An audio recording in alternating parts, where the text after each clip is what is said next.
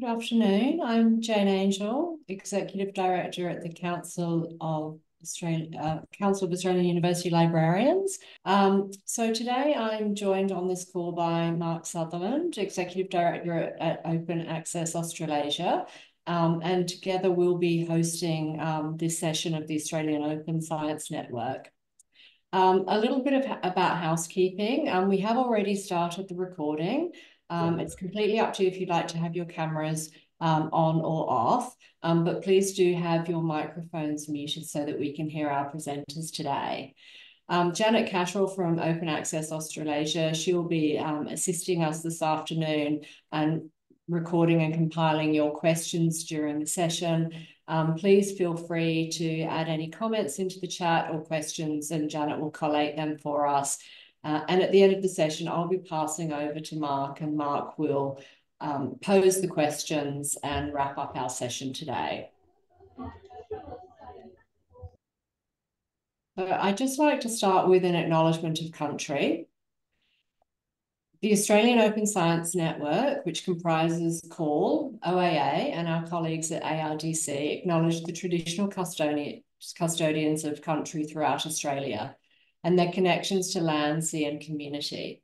And we pay our respects to elders past, present, and emerging, and we extend that respect to all Aboriginal and Torres Strait Islander people, particularly those who are on the call today, as well as our Maori colleagues in Aotearoa, New Zealand. I'd also like to acknowledge the land on which I live and work. That is that of the Kaurna people on the Adelaide Plains in South Australia. And I acknowledge that I live and work on lands that were never ceded. If you'd like to share where you're calling in from today, we would really love to hear that in the chat. So today you're joining a webinar from the Australian Open Science Network, and we have two speakers here presenting to you from Invest in Open Infrastructure, an organisation that works to increase the investment in and adoption of open infrastructure to further equitable access to participation in research by providing actionable, evidence-based guidance and tools to institutions and funders of open infrastructure.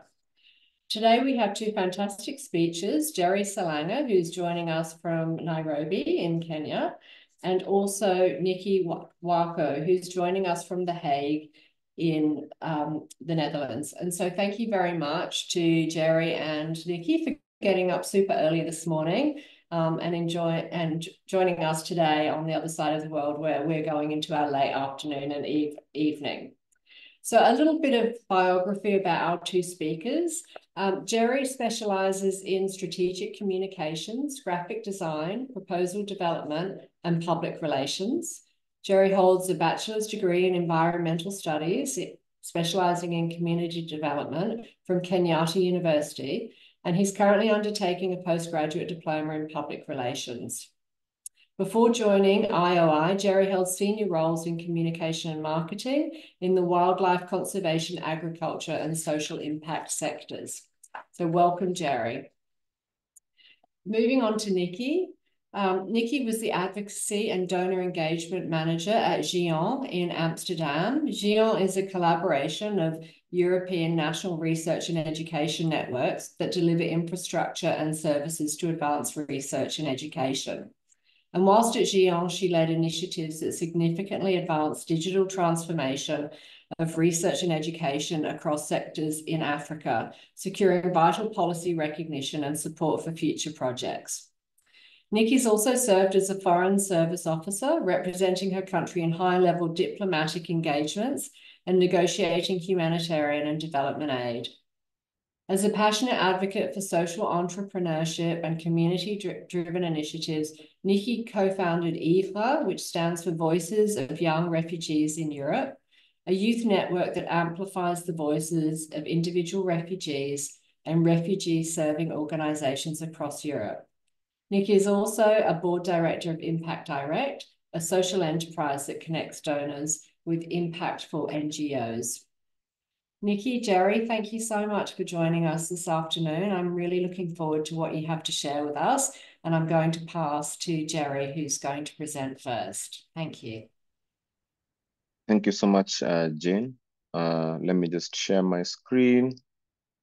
Thank you so much for the rest of the colleagues who have joined the presentation today. As Jane mentioned, my name is Jerry Sellanga. I'm working as the engagement coordinator responsible for networks that invest in open infrastructure, based out of Nairobi, Kenya. And we are going to do this presentation in two different parts. I'm going to start about an overview of what invest in open infrastructure is. Then I'm going to give an overview of our Infra Finder tool. Then after that, my colleague Nicky is going to come in and talk about the state of open infrastructure report. So let's get the party started. Yes. So Invest in Open Infrastructure is an organization that's dedicated to increasing the investment and adoption of open infrastructure to further equitable access and participation in research. Invest in Open Infrastructure was formed 4 years ago by a number of actors who were in the open access, open science, open infrastructure realms that were looking at how to strategically and systematically increase investment in the open infrastructure ecosystem. And this was precipitated by a number of things. One is that we're looking at the kind of limiting philanthropic and government investment into open infrastructure. And also the other thing that was a challenge was that there was increasing consolidation of open infrastructure tools, particularly by commercial entities that were kind of limiting the knowledge commons as we know. So Invest in Open Infrastructure was kind of developed by a particular engagement at the JROST conference in 2020, that's a stateside. And we initially had a steering committee that set up the initial systems and processes for IOI. So one of the things that we are focused on as Invest in Open Infrastructure is we look to increase the investment of open infrastructure. And for this to happen, we do believe that for our systems need to be similarly designed. We work to advance a vision where open infrastructure is the default in research and scholarship. So our team at the moment is pretty decentralized.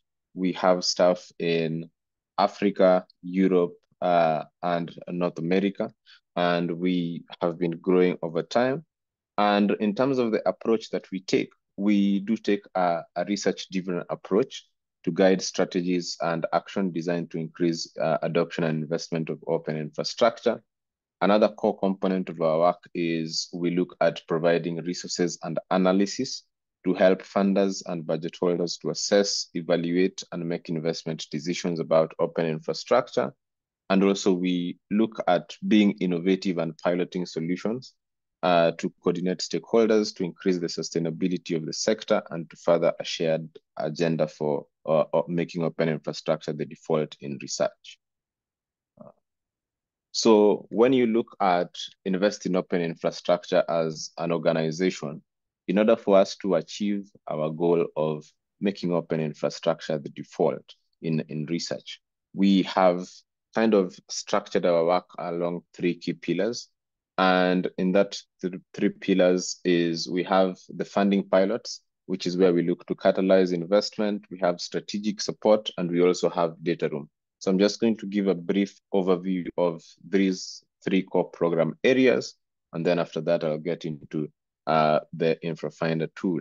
So when you talk about the funding pilots, here is where we are looking at increasing the amount of funding and diversity of those investing in open infrastructure to ensure that we are building towards a resilient, healthy, and sustainable future for research and scholarship. If you remember, one of the things that I mentioned at the top is that one of the things that we were aimed to do is how to look at catalyzing new investment that is potentially going to make it easier to adopt open infrastructure. And so here we have a number of funding programs. We have what's called the Open Infrastructure Fund, which we launched earlier this year, which was giving out grants of between $5,000 and $25,000, particularly to initiatives that were looking at capacity building, governance, and critical shared infrastructure in open. And also we have another facility that we are looking to launch perhaps towards the start of 2025, the IOI Fund for Network Adoption that is now going to be looking at providing at least funding of $500,000 to $1.5 million to select networks in Latin America, Africa, and North America to catalyze this work.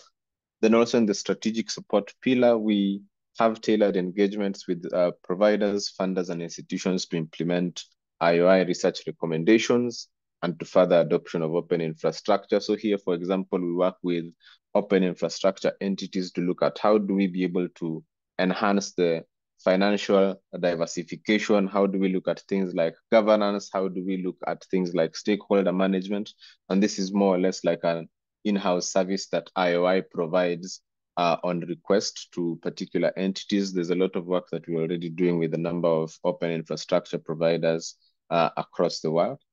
And last but not least, we have the data room. So IOI, when we started our work, was kind of to look at how do we provide evidence-based tools to actually guide actions and enhance access to research. And so we have a number of tools in this particular segment. This is where the Infra Finder tool falls. This is where the State of Open Infrastructure tool falls, which we are going to get into in subsequent slides. So one of the things that before I get into the Infra Finder and State of Open is we often get this question is, what do we mean by open infrastructure? And for us, open infrastructure is a service, a protocol, standard, or software that the academic ecosystem needs in order to perform its functions throughout the research life cycle. So when you talk about the research life cycle, there's different stages in research, starting from data collection, data analysis, publication. There's a whole lot of steps that are involved in that particular life cycle. And we are looking at these services, protocols, standards, or software that are involved in that life cycle. One of the things that we do believe is that open infrastructure is a spectrum rather than a binary. So we tend to kind of look at a number of different criteria that the tools or the infrastructures or the standards that we consider as open infrastructure have to meet at least one of. And these are an open infrastructure in our definition needs to meet the definition of open source software. It primarily or exclusively distributes openly licensed content. It is free to use for anyone, free of charge or other restrictions. There's a strong element of community governance and it is transparent in operations and also is operated by a non-profit or a commercial entity. So here I just wanted to kind of show the interplay of open infrastructure within the context of the wider open science ecosystem. And so as you well know, in terms of like, if you look at the UNESCO recommendations, open science is an umbrella term that also encompasses other things. For example, open science, open data, open software, open design, citizen science. But then if you were to look in this particular diagram, at the bottom in terms of like the soil, we do have the incentives that are needed to facilitate research. We have research ethics that's incredibly important, but also very important, particularly as a foundational element of open science and open infrastructure, is the tools that actually are needed by researchers and scholars to facilitate their work, which is where the open research infrastructure comes into play. So I would now want to start to kind of give an introduction into Infra Finder. And I would want to start from the perspective of when we were building out this particular tool, we wanted to build out a tool for institutional decision makers because we've had extensive engagements with institutional decision makers. We had a lot of surveys, a lot of focus groups that were focused around this particular segment. And one of the things that we discovered here within institutional decision makers is that there was always this common thread that we need a tool that would facilitate us to be able to adopt to know what open infrastructures are being used across the system, and also to make that particular process easier. And also when you're looking at kind of like a multiplier effect or a lever, working with institutional decision makers makes sense because it gives you the element of scale. For example, when you're looking at libraries, for example, that are looking at acquiring a particular repository software, when you're looking at library publishing institutions that maybe are looking at acquiring a publishing software. So how do we facilitate and how do we make that easier? So the problem, as we diagnosed through our interviews, our surveys, our focus groups, was that when it comes to finding the right infrastructure, this is typically a very complicated process. And this is challenging because there's scattered information across different platforms in the ecosystem. There's different requirements and different needs for the different stakeholders. So for example, a large university in the US might have a very different requirement, for example, to an institution in Africa or in Latin America and Australia. And also, given the fact that there's so much spread and diversity in where people can be able to find information about open infrastructure, it can be very time consuming to kind of do that analysis and be able to identify the best option for your particular context. So one of the things that we considered when we were looking at developing this tool and what the feedback from the institutional decision makers was that they were looking at, before I acquire or I give the green light for acquisition of an open infrastructure, there's a big question about cost. And so people are looking at how will this cost me in terms of labor, in terms of time, and also there's the question of maintenance and upgrades of the system. So there was a need for that clarity. Then also there's an element of de-risking the purchase. So for example, if you're going to invest in a particular open infrastructure, you would want to have some level of assurance that there's going to be stability in terms of that maintenance and continuous development that would allow you to use the system over an extended period of time.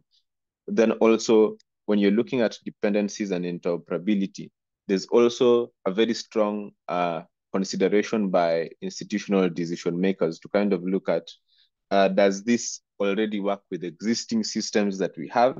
And also what other maybe technical components are needed or dependencies are there that are needed for this particular system to run. And then also the final component that we found that the institutions are considering is, can this particular infrastructure further the aim of openness, which by extension includes open access. So Infra Finder in itself is a tool that helps to navigate the complex landscape of infrastructure services and standards to facilitate open research and scholarship. So there's three main things that you would get in Infra Finder, and this is up-to-date verified information. So at the moment, we have 57 infrastructures that are spread across different areas of open infrastructure. So for example, there's repository tools, there's publishing tools, there's archival tools, all within the open infrastructure at the moment. We are looking at launching another update that would have an additional 57 tools in October that would give us now over 100 infrastructures, and we are looking to build that particular data set over time. Then also another key advantage is that you get information in a centralized location. If you remember, one of the things I mentioned is that there's a challenge of information about open infrastructure being housed in so many different locations. And one of the things that we are looking at is to showcase extensive information on the common areas of consideration for institutions and stakeholders. And then last but not least, we have an easy to use comparison view. So one of the things in Infra Finder is that you can be able to compare up to 4 different infrastructures. So maybe let's say I'm looking at open infrastructures and I wanted to compare between different options. you can easily be able to set up a comparison view, and you can be able to compare according to their technical attributes, according to their policies, according to their community engagement systems that have been put in place, which I'll showcase shortly in a demo. One of the things that we wanted to mention is that Infra Finder is a tool that has been created with the community. We have had so many kind of research sessions to kind of be able to develop the utility, the data for Infra Finder. But also one of the things that we would want to make very clear is that Infra Finder is also learning from other particular initiatives in the space. So you have tools like SCOMCAT, we have R3 Data, POSI, Helios, and so many other people who we've drawn inspiration from. And also one of the things that we have is that we are more or less taking a launch and learn approach in terms of, as we launch the product, we are also getting a lot of feedback from our users, and that is very important for us to kind of keep up with continuous iteration and development across time. So I wanted to, let me stop there for now. I wanted to give you a brief overview of Infra Finder. I hope you can be able to see my screen. So here we have Infra Finder, the platform. And I wanted to bring to your attention a couple of things. So as I mentioned, we have 57 solutions at the moment. We have different filters that allow you to select according to a particular need that you may have. So for example, if you're looking for, let's say, an annotation system or an archive information management system, you can easily be able to go to the panel. You also have this technical attributes section that you can be able to choose. We have a community engagement that would allow you to filter according to infrastructures that have any of these particular requirements. And so maybe perhaps let me do a bit of a test so that you can be able to see. So for example, let's say we are looking at a digital asset management system. I've selected that, and then we can come here and update the results. And you see it has given us two different solutions, which is Mukutu and Islandora.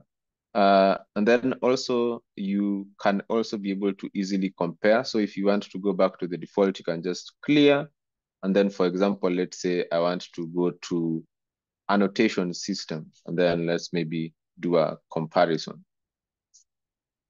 Yes, so we have Mirado and Dokili here. And if you click on compare, you can easily be able to come at the bottom and add another tool. So for example, if I click here on compare, then it automatically will add it here, and then I can click on compare.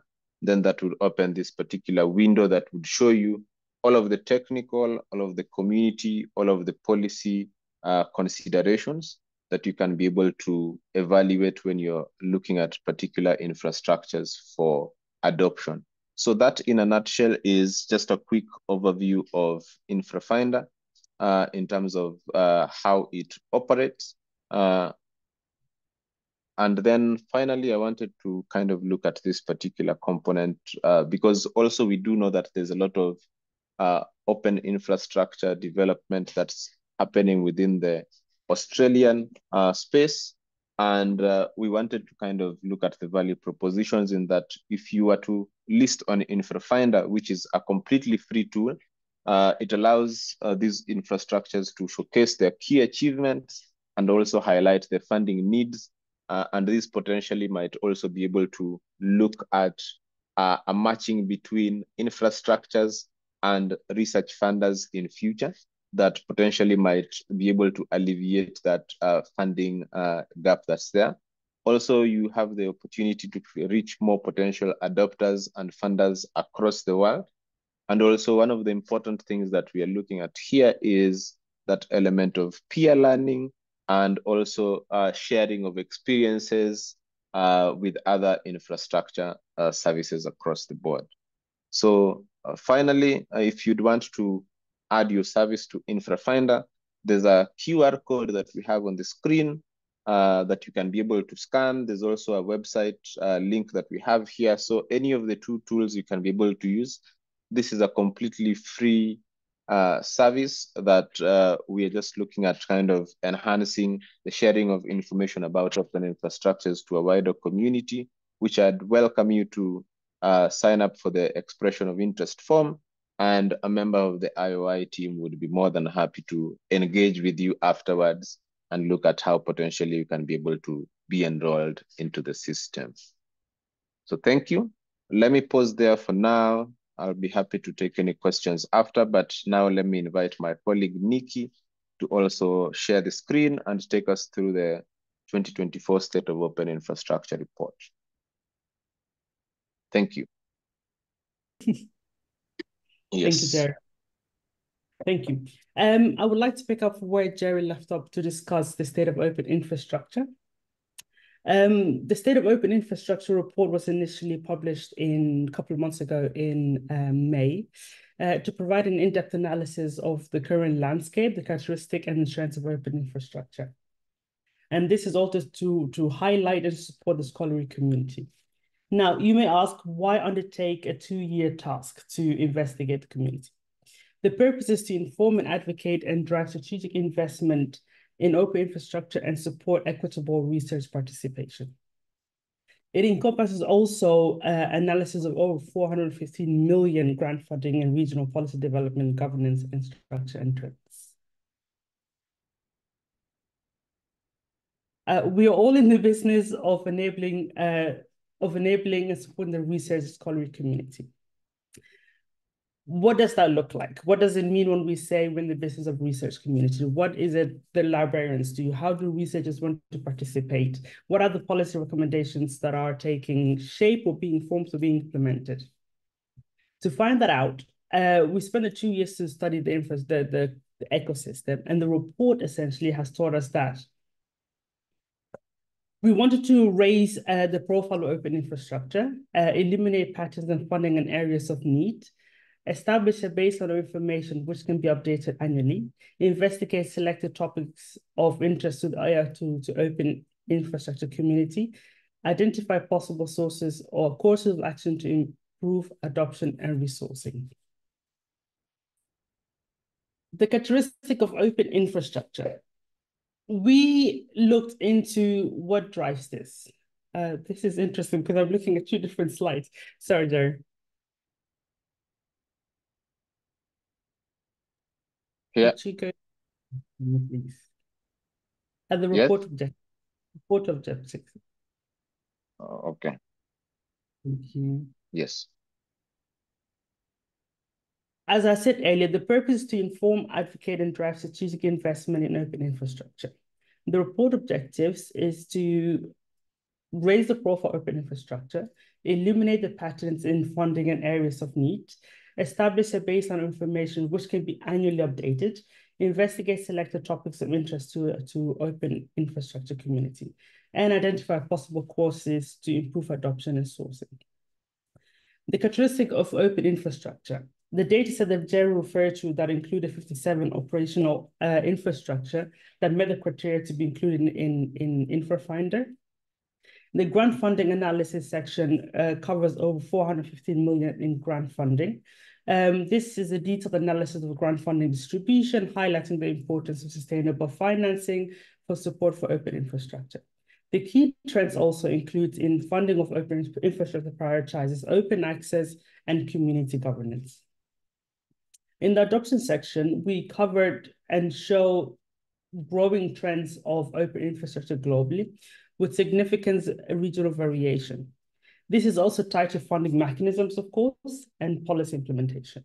And as we know, globally, policies very much differ from what's happening in Europe to what's happening to Australasia region, to Americas, but also Africa and Latin America.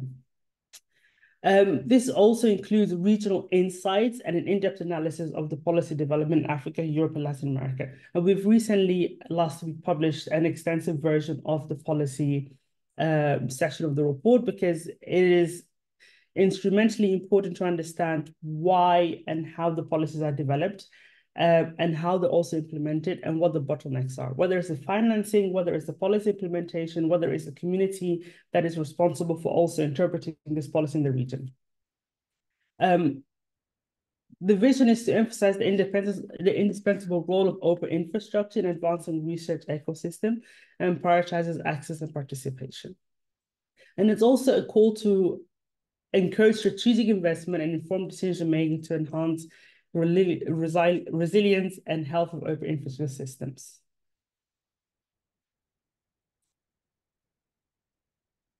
I can take some questions now if you wish. That's it, Joe. Thank you.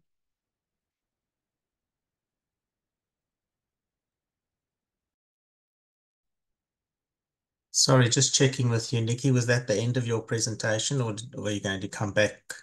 Are you having questions in between? This will be the end of it, but I'll have questions. If anybody has questions, I'm happy to also go back and forth with the report.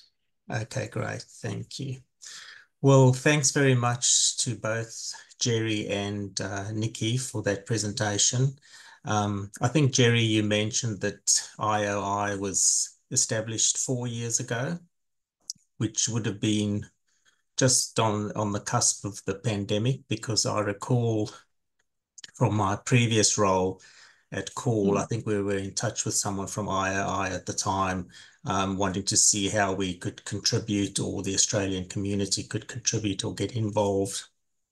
But nothing really came from it, mainly because of the context that we were living in at the time. But also, I think we were struggling to understand how IOI really differed from initiatives like SCOS. So I think a lot has obviously happened in the few years since then, and this was really an excellent presentation to define exactly what IOI is, what you do, and the Infra Finder tool, I think, is obviously what now a prime example of what can be achieved through an initiative such as yours. So before we get on to the questions, I just wanted to mention that I only had a look at Infra Finder this morning myself, and I, fiddled around with it a bit, played around with it, used the filters, and I had quite a few questions when I started doing it, and I must say, all of my questions were answered while I was using the tool. So I thought that was a good reflection on what the effort and the thought that you've put into the development of the tool. So I think everyone involved in that needs to be commended on that. I think because we've got a very small group today, if people have any questions for either Jerry or Nicky, if you want to unmute yourself and ask the question, please do so now. Or if you prefer someone else, I can put the question to them if you prefer to put it in the chat. But you've got those two options now.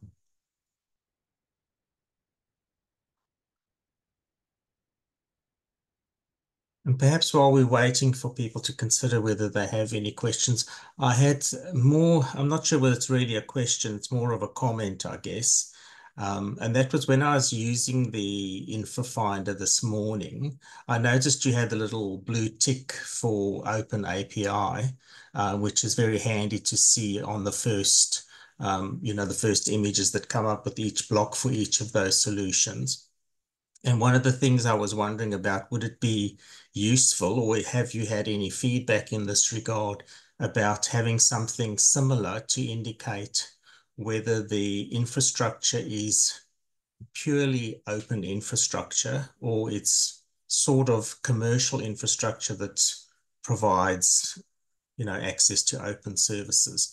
And the sort of examples I was thinking of was where you've got something like Pressbooks from Book Oven and OJS from PKP, which essentially are software as a service to the institutions that subscribe to them, use them. But obviously they're open infrastructure as well. And then you've got the other sort of open infrastructure such as DOAJ, DOAB, the ones that have been around perhaps a bit longer.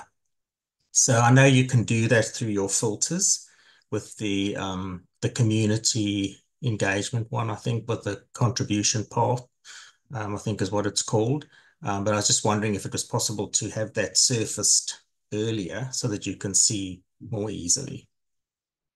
Yes. I think that's good feedback. And one of the things that we are very keen on is that the tool, as we launched it, is always open to iteration in terms of looking at community feedback and how best we can be able to improve that. I think that distinction between the open infrastructures, pure open infrastructures, and those that have like a commercial component to them is something that maybe perhaps we can be able to tease out a bit better. So let me hand this feedback back to our development team, and then potentially we can look at if this is a change that can be incorporated in the launch that we are going to be doing in October for the next set of infrastructures, so that perhaps it might be very easier to kind of demarcate between those two distinctions. So I think this is valuable feedback that we are getting from you, Mark, and we shall be able to kind of take this back into the technical team who are going to look at making that particular change. Because I agree with you, in principle, we should be able to make that distinction a lot easier. Great, thanks, Jerry. I think Shannon's got a question. Yeah, thanks, Mark, and thanks, Jerry and Nicky, for the presentation. It was excellent. You answered a number of questions I had, actually, so that was excellent. Look, I'm a big supporter of these type of registries. Sorry, background is Shannon Callaghan from the Australian Research Data Commons Policy Advisor, Senior Data Policy Advisor there, and also part of the Australian Open Science Network. I'm a big fan of these type of registers. I was wondering if you could give some insight into the usage stats. So how, given all the effort that these take to build and maintain and operate, is it something that's being used a lot, and the value that users are getting from these services? It's always a question when we propose them as a way forward.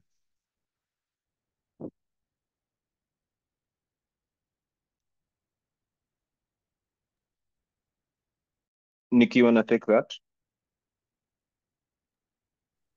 Yes, that's fine. All right, go. If you have, go for it, sorry. Yeah, so if you're looking at the Infra Finder tool in itself, one of the things that we are seeing since we launched the platform, I think we launched this in April, and so far we've had some very good engagements with it. We've gotten a couple of, if you look at the IOI website, there's a number of articles that we have written which are called the Infra Finder Spotlight series, and so here we are looking at how different open infrastructures are using the Infra Finder tool. So for example, we've had examples from Open Citations, from Crossref, from DOAJ and DOAB. And so we are already kind of seeing that utility. I think also one of our colleagues was at a conference recently, and there was also some feedback that one of the institutions, like an university, was actually actively using Infra Finder in terms of looking at different options, like they were using it, and this information was actually surfaced to kind of like the dean, the library dean, to kind of help facilitate that kind of process of search and utilization. So we're already seeing that particular element of usage. I think one of the things that's important in terms of maintaining the utility of this particular tool over time would be the fact that there's going to be that constant iteration, because if you look at it, we only have 57 infrastructures at the moment, and that's why we've made a commitment to making sure that there's going to be a next batch of updates that are continually coming in. So for example, within the next update, we are looking at doubling the number of infrastructures to at minimum 114, and that particular process is going to be continuing over time, because the more tools that we have, the more valuable this is as a resource, so that you can be able to make very robust, comprehensive comparisons of tools across regions. And also that's one thing that I would also want to flag, and that's also why we had a specific call to action for if there's Australian open infrastructures that would be interested in joining Infra Finder. It's a completely free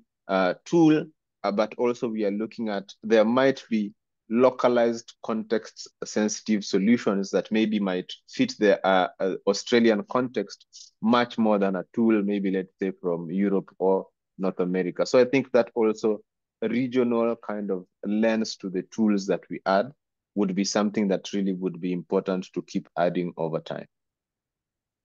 Thank you. Can I also add thank you, Jerry, the answer. We've also received some feedback from the National Research Education Networks. The Australian one is called ARNET. That the Infra Finder tool also enables the community and runs the National Research Education Networks to identify the tools that are being used in the country by the research community.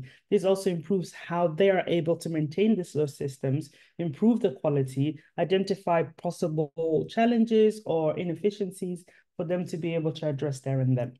So this tool, this feedback wasn't something we thought to be receiving, but it does open another conversation of how do the entities tasked with providing the research community in Australia, in Europe, wherever else, with the tools to identify and how to support this community. So the Infra Finder has become a bit of a identifying what's out there, but also improving how that can be implemented in the country, in the research community, or in the organization. Great, thank you very much. That's excellent. Right. Just let me have a look if there's, I think there might be a question, or it was just a thank you in the chat. So it doesn't look as though we have any other questions coming through via the chat. I had a more general question, if I may ask, just in terms of the funding for IOI itself. And I noticed on your website you've got the what they call sustaining circle, and there's a handful of organizations there which I imagine is your key funders at this stage. Have there been any approaches to organizations in the Australasian region or Asia Pacific that you're aware of, or is there anything that we can perhaps assist with in that regard? I can take this. And Jerry, do please contribute, because I have just joined a couple of months ago. So I'm new to the IOI game. We are primarily funded by US organizations. So the Wellcome Trust is the UK-based one, but we are primarily funded by American institutions. The Sustaining Circle is us inviting partners and stakeholders that are interested in supporting our work. So it's essentially if you believe in what we're doing, you would like to contribute to this mission, we welcome your contribution. But for the more heavy lifting, we do apply for grants, and my job is to also identify more sustainable means of financing and resource mobilization for the organization. So if there are organizations in the region that are interested in supporting what we do or want to understand how they can contribute to expanding Infra Finder, for example, we do encourage their contribution to Sustaining Circle. So if anybody's interested, do reach out. We're happy to have the conversation. Thank you. Great. Thanks very much, Nicky. And Jane and Shannon, I was just thinking perhaps that's a conversation that we could continue at the Open Science Network. Because as I said at the beginning, I know that IOI did contact Call some years ago, but nothing came of it. So, but you know, and a lot has changed in the meantime. So perhaps we can look at that again. All right. Well, I think if there's no more questions, just to say thank you once again to both Jerry and Nicky for getting up early this morning so that we could do this presentation today. I think it's been very interesting. I really think that that InfraFinder tool is going to put you on the map, so to speak, for those who haven't yet heard about IOI or haven't encountered the InfraFinder yet. I hope that it will be, you know, promoted here on out. and that the growth and the feedback that you're looking for will come in the coming weeks and months. So thanks very much to both of you once again, and we'll keep in touch as we do with all our colleagues and stakeholders in the open space. So thanks once again.